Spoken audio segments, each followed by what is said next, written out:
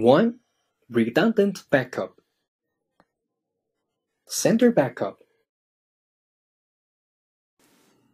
To set certain sender as backups, under the design page, right-click on the sender icon. Choose Sender Backup from the pop-up menu, then choose the sender that needs backups. For example, if we need to set sender 3 as the backup sender of sender 1, right-click on the icon of sender 3 and choose Sender Backup from the pop-up menu, then choose sender 1. Once the sender is set as backups, a backup icon will show up on the left side of the backup sender, and backup-related information will show up on the right side of iSet. Net port backup. Besides setting backups between senders, iSet can also set backups between senders' net ports. For example, if we need to set net port 1 as the backup port of net port 4, right-click on the icon of net port 4 and choose Port Backup from the pop-up menu, then choose net port 1. Once the net port is set as backups, a backup icon will show up on the upper right corner of the backup port, and backup-related information will show up on the right side of iSet. 2. Type management. On type management, we can manage all the product types. Choose Type Management from the menu of the added cabinets to enter the Type Management window. Click on the New Type Group icon on Toolbar to create a new type group. Click on the Add Type Group icon on Toolbar. Choose the corresponding type group in the computer to add a type group. Click on the Add Type icon on Toolbar. Choose the corresponding type file in the computer to add a product type. We can rename type groups or product types in Type Management.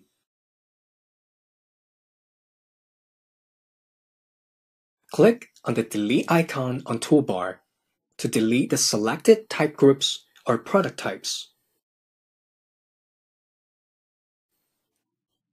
Click on the Clear icon on Toolbar to delete all the product types.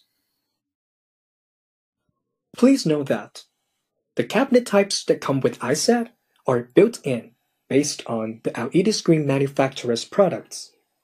These parameter files cannot be deleted.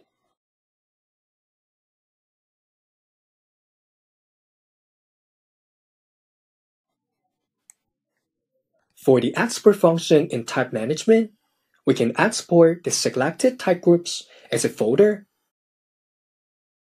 or export the selected product types as a product type file. 3. Save cabinet parameters. Click on the iSet icon on the upper right corner and choose Advanced Authorization from the pop-up menu. Input the authorization password. After the advanced authorization is successful, we can save cabinet parameters. Right-click on the selected cabinets and choose Save Cabinet Parameters from the pop-up menu. If the cabinets are added through reback or customization, before saving the cabinet parameters, we need to choose the cabinet type. If a product type matches with the selected cabinets in Type Management, directly choose the matched type when saving the cabinet parameters.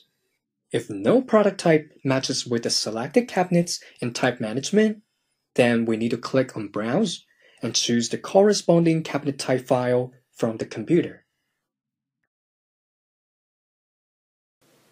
If the cabinets are added from the existing type on Type Management, directly click on Save Cabinet Parameters when saving. We can set gamma value and calibration status from the pop-up window of Save Cabinet Parameters before saving the parameters.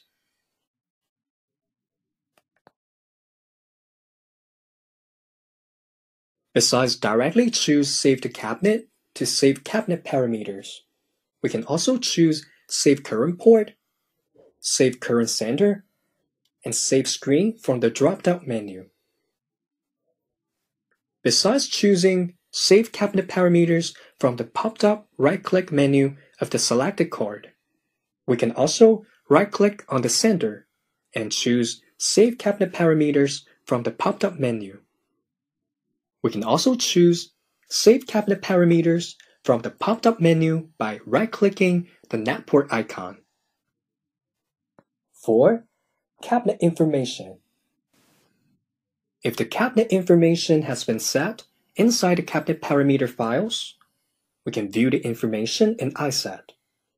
Choose the cabinet that viewing cabinet information is needed, right-click on it, choose Cabinet Information from the popped-up menu. iSet will pop up a Cabinet Information window. We can view the information of these cabinets on here. 5. Auto-create cable connections when adding cabinets. When adding cabinets, iSet will automatically create cable connections. Starting from the first cabinet, iSet connects the cables by following the direction of the mouse. Connect horizontally first and then vertically. For example, if adding cabinets by dragging the mouse from upper left to lower right, the direction of cable connection is from left to right, from top to bottom. Starting from the first cabinet, if we hold the Shift key, the cables are connected by following the moving direction of the mouse. First move horizontally and then vertically. If holding the Shift key while adding cabinets by dragging the mouse from upper left to lower right, the direction of cable connection is from top to bottom, from left to right. That is everything for the iSet Advanced tutorial.